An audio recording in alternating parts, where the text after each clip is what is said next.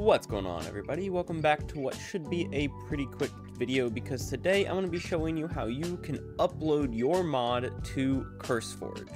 Now, the first thing you're going to want to do is get a working, exported, playable version of your mod that, you yourself can load into Minecraft and play and use. If you made your mod from scratch, honestly, I'm not sure how to do that, but if you use mCreator, the tool that we use for modding all the time here on this channel, then it's pretty simple. All you have to do is come up here to where it says workspace, click on the button, and then press export the mod for distribution. As soon as you click it, it's going to take just a minute. As you can see, it's kind of frozen. But once it all processes here, it's going to start exporting the mod for distribution, and you'll get a playable version of the mod that you can share to websites such as Curseforge or the mCreator website itself. Now, I will recommend before you go ahead and export the mod for distribution, go ahead and check your workspace settings and just make sure that all of these settings are like you want it.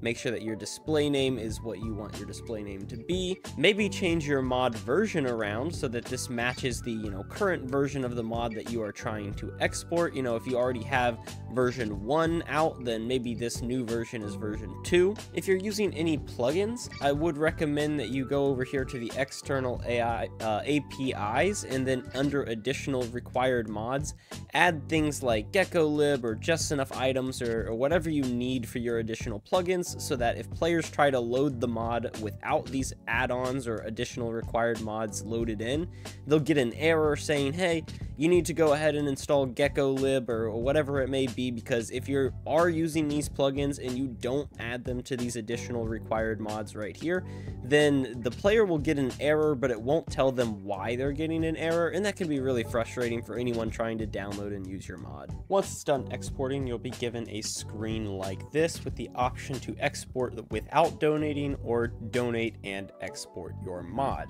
It's completely up to you, but do remember that it's completely free to use mCreator, and you can always export without donating. It'll give you your file right here. You can name it whatever you want, and then you can save it wherever you want on your computer. Once you're done, go up to Google or whatever your browser is and search for Curseforge. You're going to need to create an account if you don't have one. I already have one right here, and you're going to want to go to My Profile. You can see I already have my mod posted and uploaded right here, but if you don't have your mod posted yet or anything like that, you're going to want to click on Manage Projects right here, and then start a new project right up here. It's going to ask you to choose what game your mod is for, and this is for Minecraft, but honestly, I suppose you could follow the same tutorial if you have a mod for any of these games. But once you've chosen your game, once again, we are choosing Minecraft, it'll bring you over here to General, where you can give it a name. You can then upload an image for it right here, give a brief summary or description of your mod and what it does. Next, you have to choose a class here, so if you're doing, bucket plugins, mod packs, customization, shaders, add-ons, etc., but for the sake of this video, we are doing a mod. Then you have to choose a main category. This is required. If your mod doesn't really fit this category or anything like this, just find one that best fits it. It doesn't exactly matter. This is just going to be what category your mod is sorted under if, the viewer decides to sort their mod by category. There is an mCreator category right here, so that's actually what I put my mod under, because first and foremost, it is, after all, an mCreator mod. You have the option to allow comments or make this project an experimental project. I'm honestly not sure what experimental means, but I would recommend not checking this unless you are sure that that's what you want. And you can also add additional categories here if you want. I think you can add up to 5 additional categories, but I'm not sure. Once you're done filling in all of the stuff in here, just click on description up here. Give your mod a brief description, and then once you're done here, you can press next and choose your licensing. Honestly, I don't know much about licensing and stuff like that, but from what I do know, just kind of scrolling through here, pretty much any of these would work.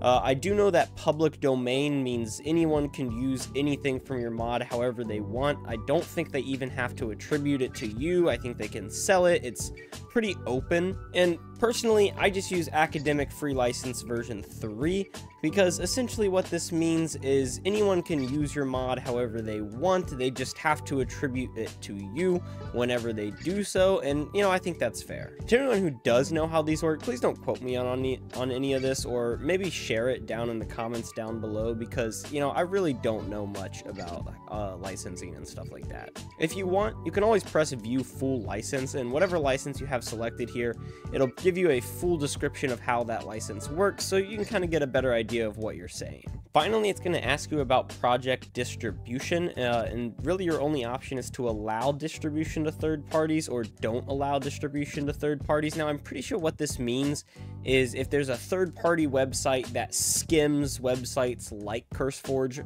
for mods, do you want this mod to appear on those websites and have people download them from there, or do you only want this mod to appear on Curseforge? Personally, I don't see any reason not to allow distribution to third-party websites, but if you want to set it up to not allow it, that's totally up to you.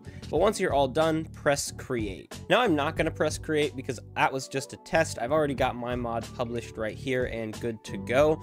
But once you've published your mod, you'll pretty much see a screen like this that allows you to manage the mod, kind of tweak things around, add comments, add photos to this photo gallery, upload more files to the mod whenever you release new updates, etc., etc. So if we click on manage, it actually brings us to this website right here, or this page where you can tweak your mod around even more, continue to change things however you want.